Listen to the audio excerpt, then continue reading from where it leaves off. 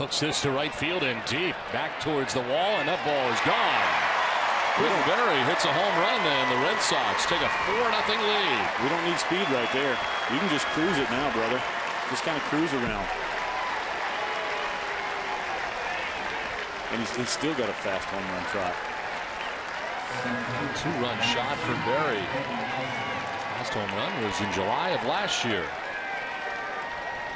That's just awesome, man. He's got to hook this right down the line. Well, that's just he wasn't trying to do a whole lot. That's one of the things about hitting. When guys really don't try to do a whole lot, they hit the ball so well. It's crazy.